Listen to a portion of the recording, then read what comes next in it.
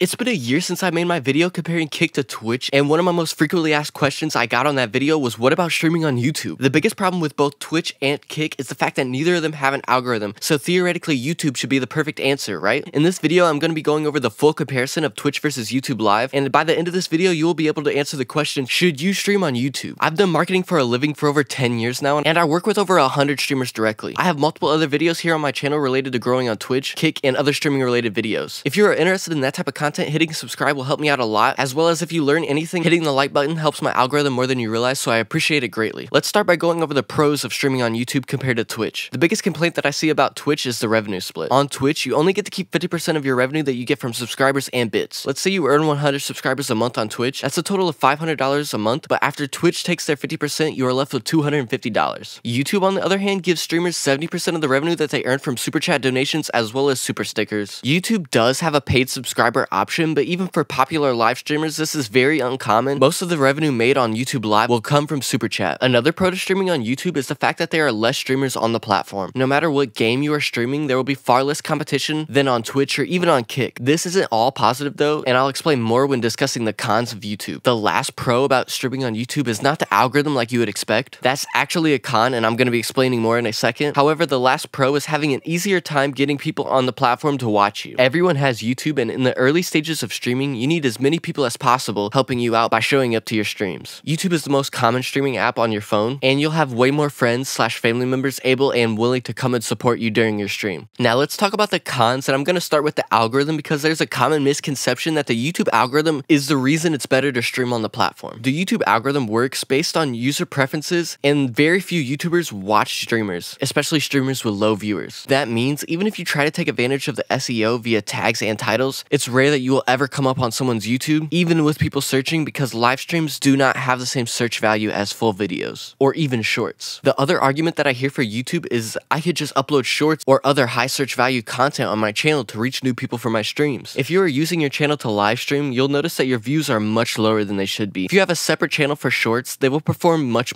better, and you could still funnel this traffic to your channel that you host your live streams on. The YouTube algorithm can be very rewarding in terms of views and exposure. However, if you try to stream from a successful channel, it'll kill the channel's reach. Instead, use the YouTube algorithm to reach people and then funnel them into your streams on a separate live streaming channel on YouTube, or even your streams on another platform such as Twitch or Kick. Another con with YouTube is the fact that on average, you will receive much less support financially. Even major streamers will see far less donations with YouTube, and that's mainly because the Twitch community is very supportive in terms of subscribing and donating. From my expertise and what I've seen from all of my clients of all sizes, streamers on average will receive much more donations and paid subscribers on Twitch versus YouTube. One big reason is because of people hate ads on Twitch, and people will subscribe and gift subscribers to help people not have to deal with ads. Another big reason is because gifting subscribers on Twitch is such a common practice and a way of giving support to streamers by giving back to the community. From my investigation and studying what YouTube streamers make, on average, a YouTube streamer will have to average over 200 viewers to make anything close what a Twitch streamer will make if they average only 50 viewers,